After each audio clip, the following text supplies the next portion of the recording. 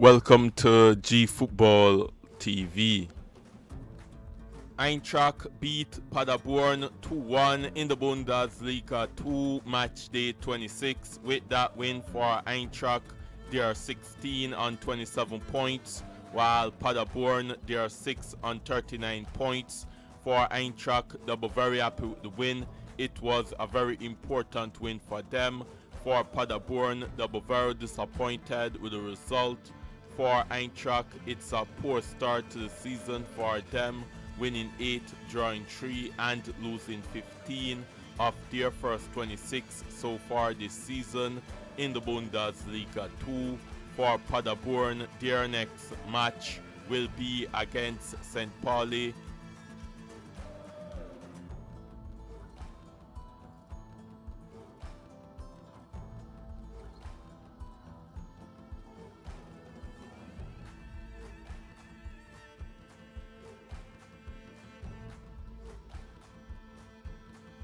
For the latest on the Eredivisie, English Premier League, Bundesliga, Serie A, Liga, the Champions League, Conference League, and Europa League, subscribe